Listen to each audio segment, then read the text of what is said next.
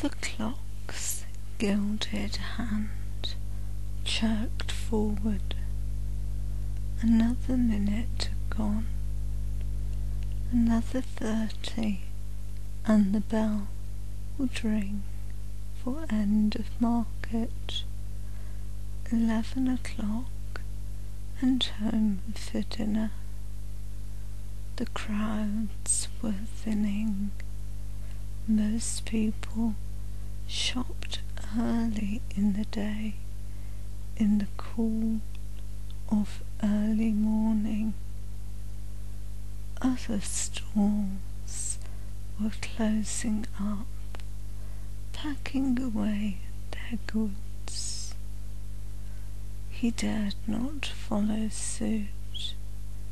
His father was strict, and every penny counted. Dare not miss a sale. But under the counter, propped open, of it took him far from Stratford's Thursday market, took him as he stroked the leather binding, back to Lancashire and earnings to buy books. Then, as he sank into the words, into the world he wanted to be his. But into that world came duty, trade, a woman saying, and in fact selling gloves. He looked up, the vendor's patter ready on his tongue, saw grey eyes, dark hair under a straw hat, an amused smile, a familiar face. Anne, Mistress Hathaway, I wondered if you would remember me. Of course, why should I not? I've not been away that long. 2 years. I had heard you were back. You should have come to call on us. My father keeps me busy, as you see. Yet somehow I'm forced my way through the eager crowds. You're right, trade is poor today, but just the same. Well, cheer up, it's about to amend a little, for although I'm glad to see you again, I really do need to buy gloves.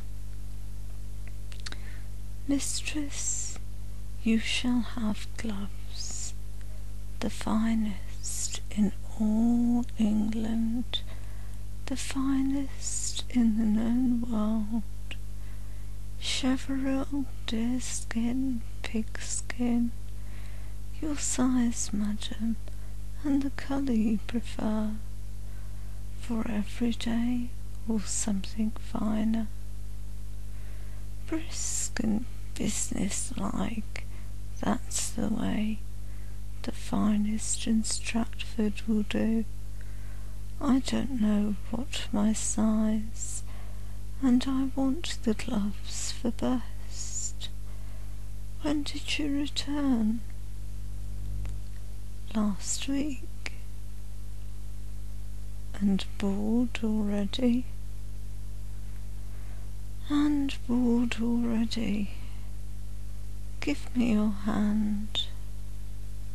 She had already taken off her own gloves. He took her hand, stroking her finger straight, the finger and thumb of his right hand encircling her wrist. When they were children, he had often clasped her hand to gain her attention for his chatter, or to keep up with her as they walked. Now, this was a different touch. She was a farmer's daughter, a country woman, but hers was no housewife's hand, red and scarred and rough from work. Of course, the Hathaways were well-to-do. Their daughters didn't labour in the fields, and Anne could afford the rose water he smelled on her skin. He liked the trusting way her small, sun-browned hand lay in his. She was looking at him oddly. The beginning of a frown pulled her dark brows together. Quickly he smoothed a glove into her hand. See how sweetly it fits, how smoothly, how fittingly. That made him laugh. You are very poetic for a lover. But lover is very close to lover. And must a lover not be poetic, mistress? You may well be a lover, sir, but to me you are a lover. I would be both, lady. Maybe, but I am in the market for gloves, not love.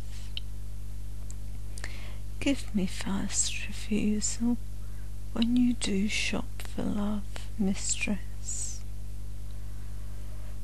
But I do not look to purchase love. Nay, give it freely.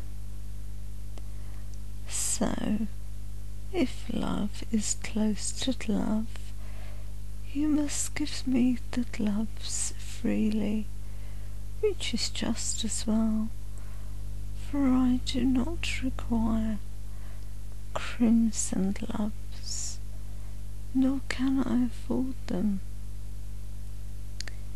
But the crimson becomes you with your hair, your eyes. Yes, crimson. Try the other glove, if you would not try my love. Resistless, laughing, she tried the other glove. Cheverel was the most expensive leather, and crimson gloves. Your father knows his business when he leaves you in charge. I will take them, but I must have some plainer ones as well. Yes, those. Will you have them sent? May I bear them like a gift to you? No, I will bear them. Or at least I'll wear them, best wrapped up in the crimson. Best wrap up the crimson ones. As he did so, she thrust them deep into her basket. She said, Where is it you've been, William? In the north, wasn't it? Yes, Lancashire. Beautiful? If you like moss. No, it has its own kind of beauty, much wilder than here. Fewer people. At least you've travelled. I've been no more than 5 miles from Stratford all my life. And would you like to? Very much. Doubt I ever will. Ordinary women like me don't. I would like to see London. Tell you a secret, and it really is a secret. I was supposed to come straight home from Lancashire, but I told some lies, fudged the time I was to leave, and went to London. I had a whole week there. Oh, she sighed. And is it marvellous? Beautiful? Full of marvels, and beautiful in lots of ways. Also crowded, dirty, noisy, and I loved it. As if by way of punctuation, the bell rang for the close of market, and prompt as conscience came the voice of Anne's stepmother at her shoulder. So there you are. I've been looking everywhere for you. We'll be late home. Have you brought the cascara for Tom's constipation? Yes, mother. And the flannel? Yes, mother. Then come along. I must pay for my gloves. I'll catch you up. Putting the money on the counter, she said quickly, softly, to William, will you come to visit us? You're always welcome. Please do. I would like that. I haven't forgotten the way. Good. Mrs. Hathaway was waiting, staring back at her. I must go. Yes. Goodbye. They were barely out of earshot when Anne's stepmother said, You'll get yourself a name as a trollop, flirting and giggling with shopkeepers' apprentices like that. I wasn't flirting. I was buying gloves, though I may have laughed once or twice. And he's no apprentice. He's Mr. Shakespeare's oldest son. Oh, you could tell Joan Hathaway's mood by the way she walked. Now she twitched her bum like a cross cat. And of course you and the Shakespeares are on such close terms. Father was friendly with Mr. Shakespeare, as you know. He came to Father's funeral. but wouldn't stay for so much as the usual drink. Anne said nothing. The fact was that in marrying Anne's father, Joan Hathaway had risen a little above her station in life. Her father had been a hired man on one of the Earl of Warwick's estates, so a prosperous widower of some standing, whose family had for many years farmed 90 leasehold acres, was quite a catch for her.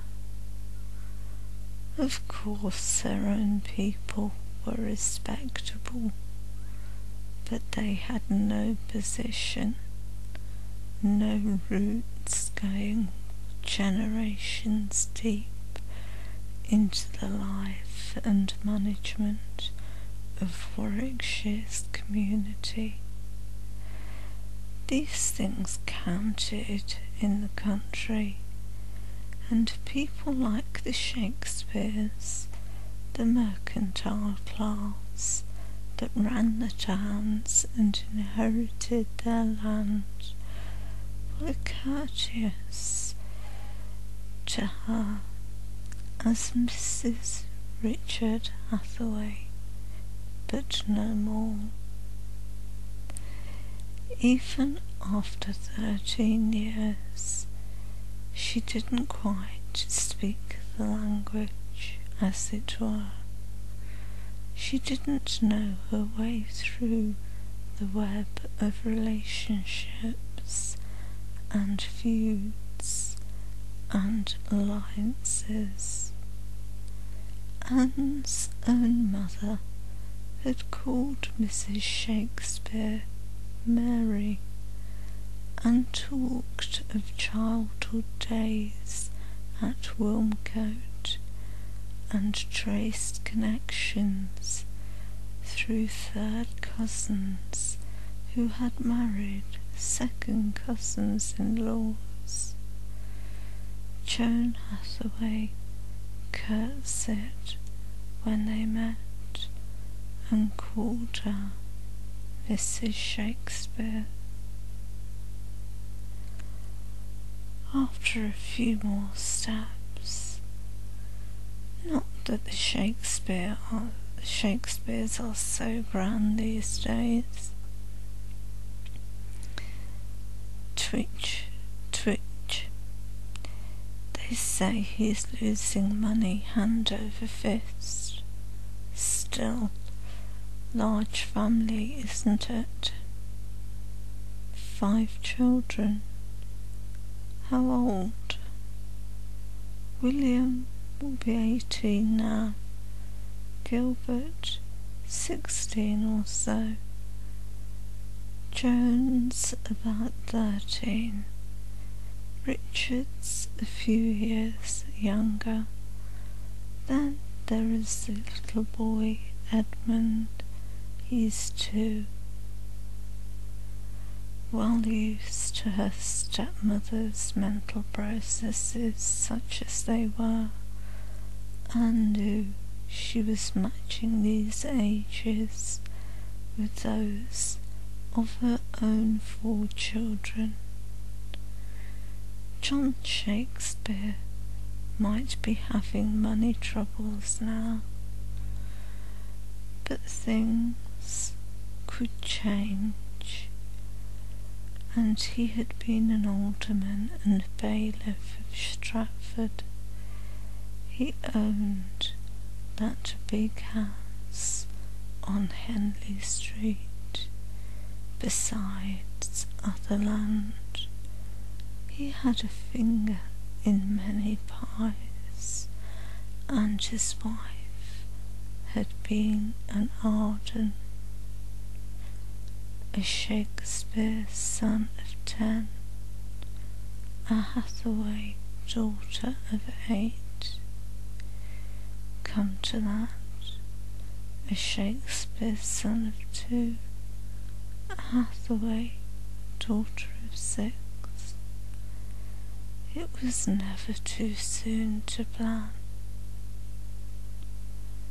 Didn't they have to send that William boy away? Someone found him work in the country, tutoring a gentleman's sons. Well, if he's only 18, there's no use you're flirting with him, not at your age. And I think I'll stop there.